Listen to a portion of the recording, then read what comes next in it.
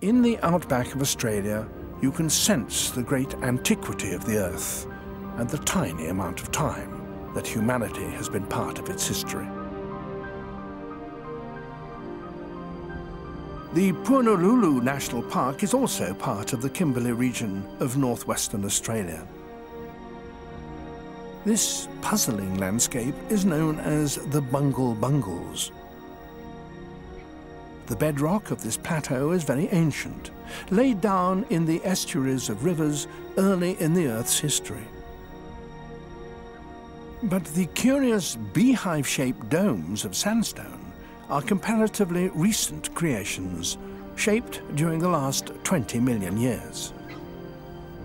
The bizarre striping is due to the way alternate layers of sandstone have developed a protective coating of either red iron oxide or blue-green lichens.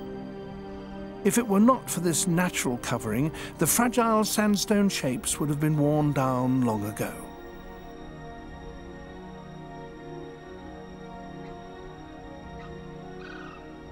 This jewel of the Kimberleys is now one of Australia's 500 national parks, all illustrating chapters in the country's long and dramatic geological story.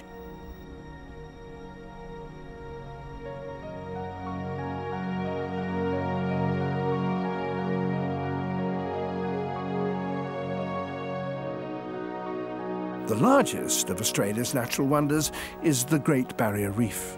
It fringes 1,400 miles of the tropical Queensland coast. It's a complex mosaic of 3,000 individual reefs and many small islands, all built of coral and sand.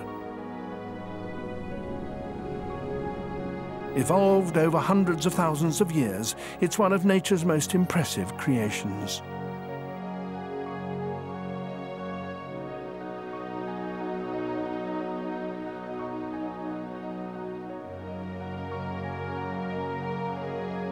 The first astronauts to circle the Earth reported they could make out the color and shapes of the individual reefs and lagoons, and the vivid blue of the deeper, open water in between.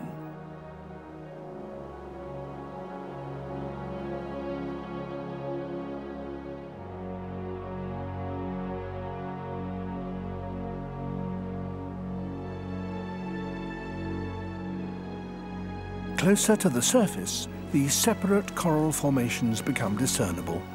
Each one is a community of different kinds of coral that between them create these intricate limestone structures.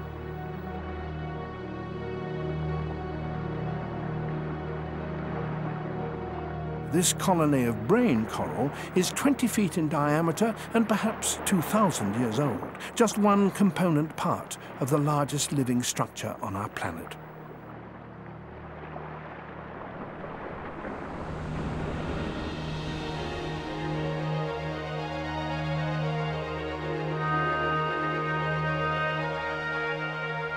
In contrast to Australia, New Zealand has a skyline dominated by mountains. Tallest of all is Mount Cook, part of the young, rugged spine of South Island.